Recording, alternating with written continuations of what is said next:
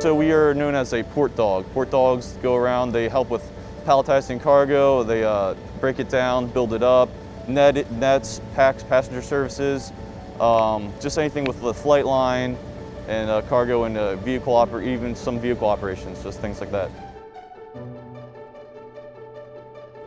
Port dog is very important for this type of mission because we are moving so many troops, mainly Army National Guard, Midwest states, just guys coming from all over into here, and we just have to get their weapons, riot gear, get them in here, break them down, and then get them on buses and get them to the Armory and to DC.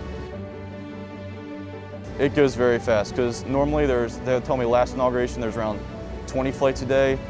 Now there's up to over 100 flights a day. So it is craziness.